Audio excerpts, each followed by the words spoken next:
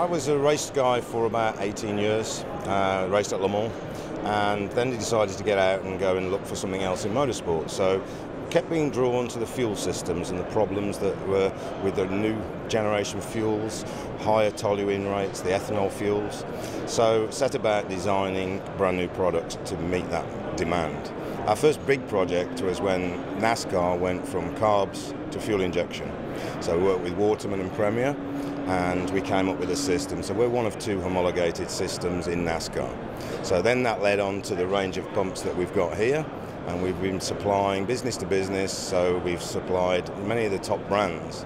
We've now started to do our own branded pump and get it out into the market, and we've got some very interesting, innovative new products. And tell us a little bit more about that then, and your new products, some of which you're showing here. Yeah, we've got a new modular collector pot system. So the collector pot has always been a difficult thing for the racer to sort of get their head around. So we see lots of problems, and we wanted something very simple where they could have a system that they could upgrade without throwing a lot of bits away. So it's a modular system that can be used, and we've worked with major manufacturers such as Porsche, Hyundai, Mercedes, Formula Cars, and we've looked at all of the systems that we've been involved in, and we wanted one modular system that would cover all of those applications. And tell us more about what else you're showing here at BMW and the kind of thing you can offer the industry. We've got brushless technology, so we lead the market in brushless fuel pumps, and we also supply other manufacturers with some of our technology that's all built in the UK. So again, it's good. It's good to keep everything at home. We've got brushless water pumps, we've got brushless fuel pumps, we've got a small brushless pump that will support 2,000 horsepower, for example.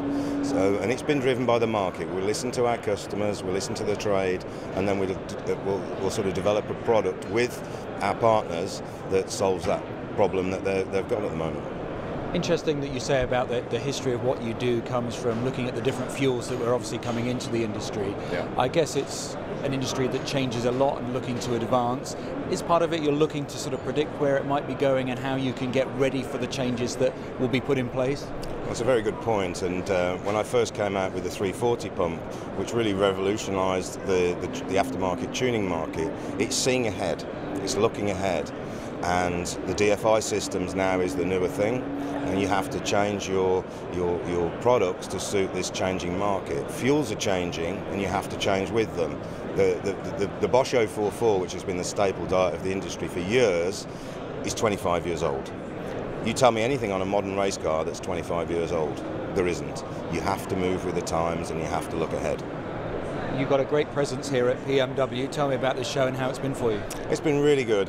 Before, we've sort of supported our clients, whether that be Merin, whether that be Premier, and we've always had some exposure, but now we've taken our own booth. This show's been particularly good. It's a very high technical show, and the people that have come to see our products see what we've been doing, and we've had a huge amount of interest in the new system and what we've been doing, so it's been very positive for us.